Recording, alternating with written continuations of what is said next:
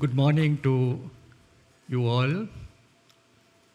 Value creation and now navigating stability towards dynamic growth. Our chief guest at this inaugural ceremony, Dr. Nandalal Veerasinghe, the Governor of the Central Bank of Sri Lanka. Our keynote speaker, Professor Dale Pinto, President and the Chair of the Board of CPA Australia, and John Curtin, Distinguished Professor, the Curtin Law School. Our guest of honor, Mr. Heshana Kuruppu, President of SAFA and President of the Institute of Chartered Accountants of Sri Lanka. Our Vice President, Mr. Henayaka Bandara, Council members, past Council members, distinguished invitees, President of the OPA, ladies and gentlemen. Let me welcome you to the 20th CMA National Management Accounting Conference 2024 on the theme Navigating Stability Towards Dynamic Growth. During the last few years, we have been discussing topics on the crisis situation, last year on the debt optimization, and I'm indeed happy that today we have not only speakers, but speakers who have achieved success in bringing stability to the economy. I know that our chief guest was last year there at the conference and was telling us about what is required to be done, what action is being taken, what are the recommendations of the IMF, and how it should be carried out. So in fact, you can see for today the action that has been carried out. That is the most important thing. As professional accountants, we know that it is the action that will bring the results. Not only normal action, but backed with professional knowledge, skills, and competency. That's how we achieve results. You all know the grave problems that we have faced. And of course, I don't have to go into detail, but it all depends on the professionalism, the skills, the knowledge, and how they are carried out. We as professional accountants, the CMA, are also celebrating our 25th anniversary, the Silver Jubilee. The Chartered Accountants are celebrating the 65th anniversary. They may not be aware that I was the president of the Institute when we celebrated the Silver Jubilee of the Institute of Chartered Accountants of Sri Lanka. So it's a long history. It's a long period. So 2 Silver Jubilees, I think maybe you are given a round of applause. It's something quite fitting, but I'm sure you should know that these, in the professional sense, are done on a voluntary basis. Today it is very difficult to find people who do voluntary service, but we as professional accountants have been able to do it. And we can see the results maybe to the bigger public of this country. Even if the International Federation of Interest mentioned in the International Federation of Accountants, of which we are members, they speak of the public interest. I think that's the foremost thing that we have. So just to say a few things about CMA, because I know that some of you are aware of it, but some of you maybe smiling at us, but when you go back, you do something different.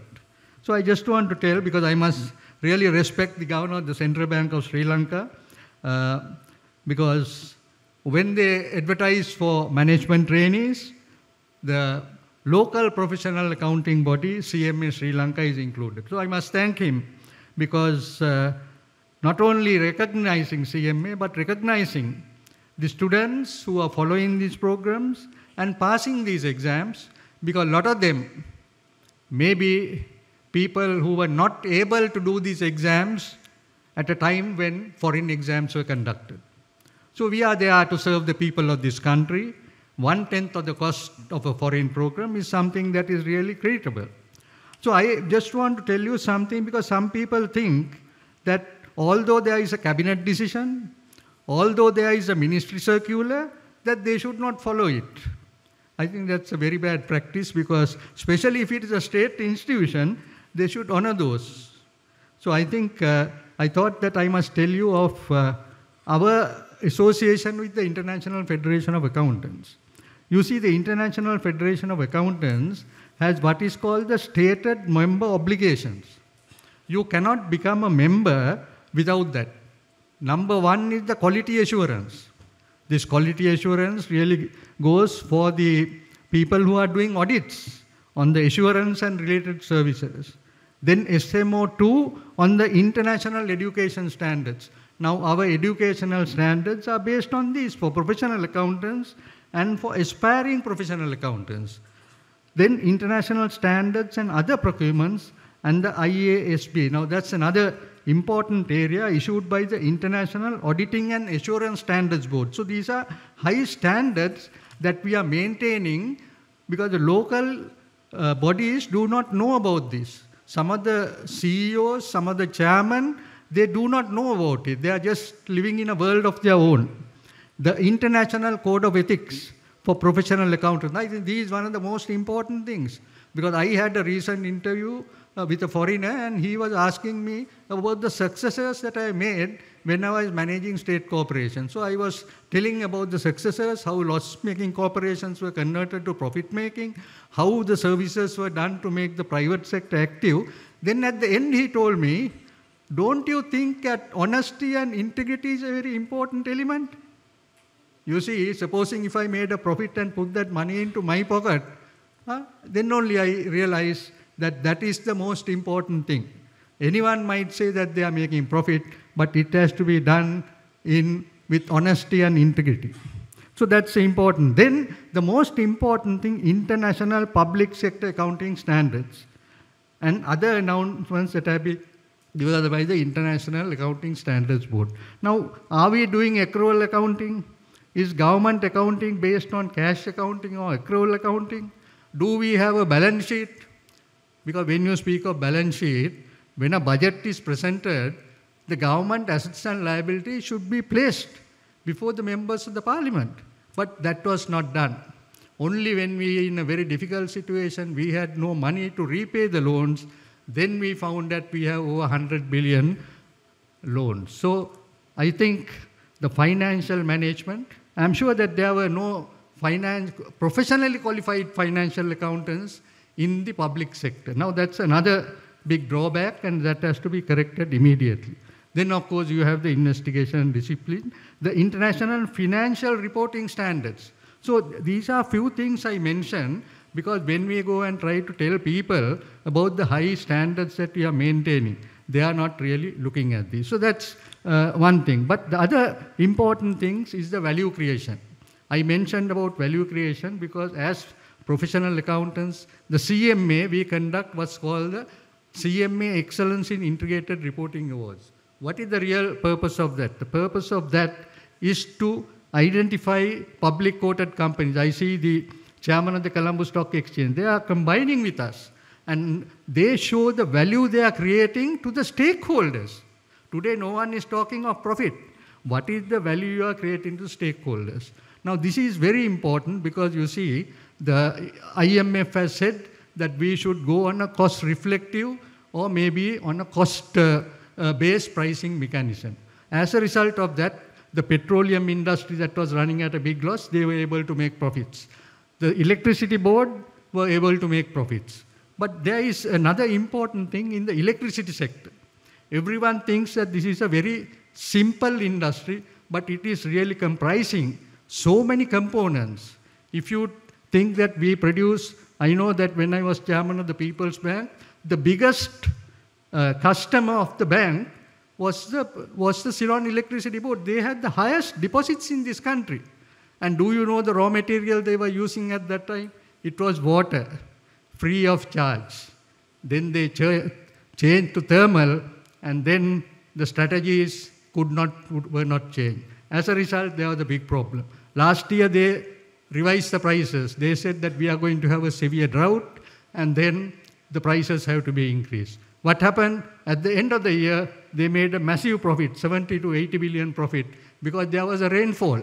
So we need to see how we can get this free water, collect it, and keep it, and in order that we can prosper without wasting the valuable foreign exchange. So I think at one time the electricity board did a pricing where the price was taken, and when the energy price is required, they made a fuel adjustment charge. I think if they did it even the previous year, there would have been no problem. But there is a very important thing as the cost is concerned. Today we find that although almost 80% of the material is being used, there is no costing department. There is no separate cost records being maintained. If these are not maintained today, we can't do anything. The government has, I think, a big task to do, because pricing has today become a very important element in all goods. Everyone says price is going up, but no one knows how the price is calculated. They must make it mandatory that everyone should maintain cost records. Especially in the banks, they take loans. But if they don't make the cost records, if they don't maintain records, then it's a real problem. So I think these things, if they are done, then the accountants will also be able to play a major role. And today we come to the final new term of societal costing. I think Mr. Raman is here from India, where he told us of the importance of societal costing. Ultimately, all this price has to be paid by the society. So we are we have a role to play, but unfortunately, maybe people are not recognizing it, people are not doing it, but because very many, I know that as a financial accountant, the marketing people did not like it because we used to cut their budget. Similarly, no one will like the cost to be controlled. But you should know that today we are in this situation. The most important thing is to control expenditure, control the costs, determine the actual costs, which means more and more professionals are required in this country. And then they must employ professionals, give them the real place in order that we can do it. So I'm sure that these will be all explained by our various speakers who are there, because we have a very good program that have been lined up. And I'm sure that the initial stages, the start would be given, because as I said, by our governor of the central bank. I must also thank the president of CPA Australia. In that regard, I must thank Professor Ho Yu Ki, our own member, plus also member of the